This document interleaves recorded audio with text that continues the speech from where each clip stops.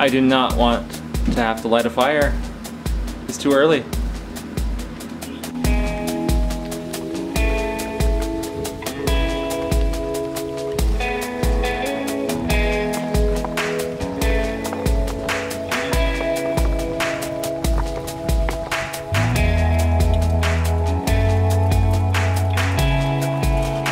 Well, the storm is here. There's snow in the mountains. I'll show you that in just a minute. And it's kind of miserable, it's kind of cold. Summer is coming to a close, but this is a little bit colder than we wanted it to be. A little more wet, a little, like I said, just kind of miserable.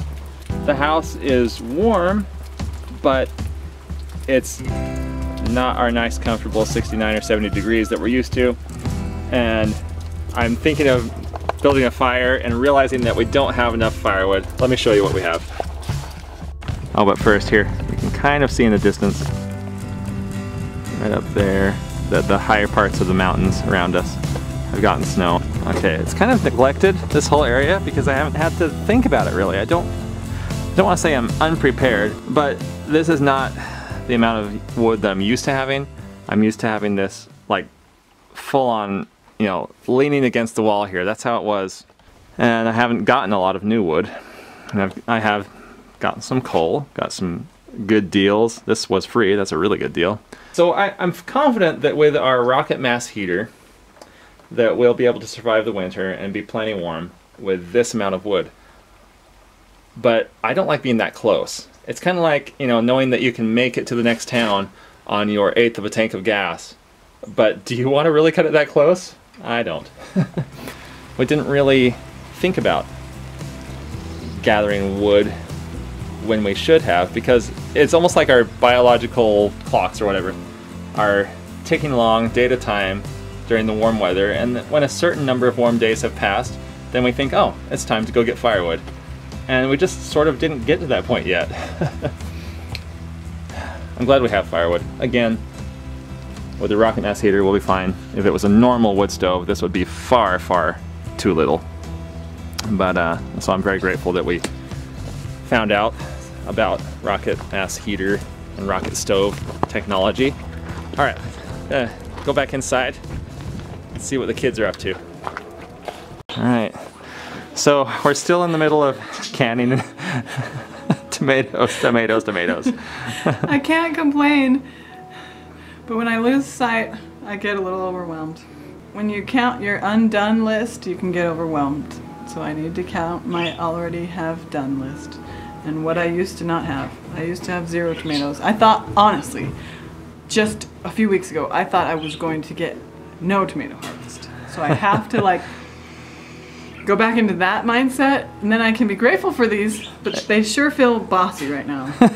These are bossy tomatoes, aren't they? They're telling me what to do. Look at all these. We've canned how many? I mean, there's a bunch down there that we just finished up, and I know that there's flies, and you're like, where's the one that's broken? what do we have? About 36 quarts so far, and another. Well, I'm just looking at the ones that are red and like ready to go right now. Probably another. This I don't know. I'm guessing another 12. And so I'm worried the ones at the bottom are like.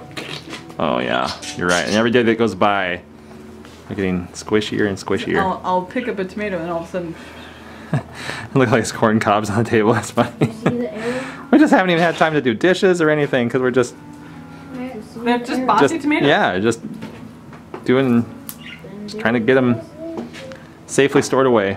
And I love that we still have hundreds of tomatoes on our I just started lambskin. cleaning them up. I picked up all the green ones and put them in the bowl over here on the blue cabinet. Yeah. It's crazy. I noticed it looks different. I just love it. I want our house to be like this all the time. There's plants, and that's actually really pretty, isn't it? Oh, I love they're kind of iridescent. Pretty. So much color, so much texture in our house right now. Cute kitty. Is this one Crookshanks? Or what's the other one's name? This one has the Eye of Sauron on the back. So that's the girl. This is the girl, and her name is Pumpkin. Pumpkin. You can tell how much time I spend calling the cats by name. I see them all the time, and Kitty. I love them. That's what they're called. This is kitty number 3. Even my favorite little kitty that always joins me outside, I never call her by name. Her name, what is her name? Peppermint. Peppermint, that's right. She's Kitty. just Kitty. Kitty. With all this, with our floor looking like this and all these plants and animals everywhere, we can tell everybody that we raised our kids in a barn. Because when we harvested, it was nighttime. And so we just threw it, you know. And so it's like, and then the broom got lost. It's been great. We have yet to recover from this.